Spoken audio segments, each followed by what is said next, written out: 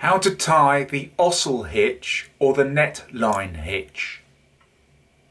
So in front of me I've got the rope that I want to tie the Ossel hitch or the Net-Line hitch to. To the left hand side here is my working end, and what I'm going to do is I'm going to take enough through to tie this knot. It is fairly cord hungry, and the first thing that we do is we pass the working end over and bring it round underneath the object to which we're tying this to.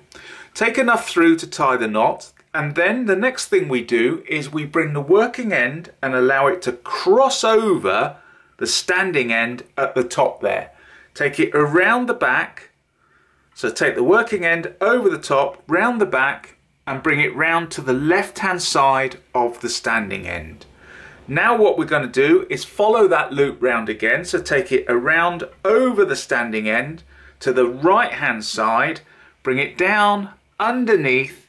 and then bring it to the right hand side of your standing end. So you've got now 2 turns over your standing end, and the next thing we're going to do now is go round the object one more time. So take the working end round one more time, bring it underneath, and then the final thing that we do is on that first turn, the very left hand turn there, we're just going to lift it up slightly, form a gap so that we can pass our working end through that gap,